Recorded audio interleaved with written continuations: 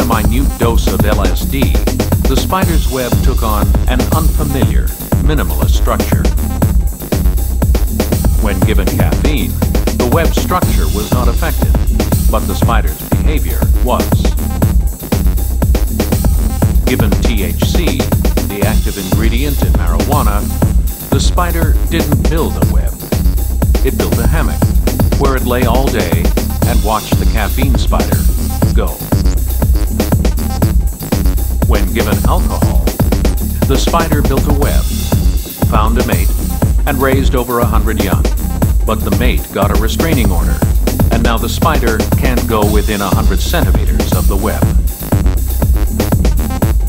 The crack cocaine spider figured building webs was for suckers, waited till the caffeine spider was exhausted, then came up behind it and...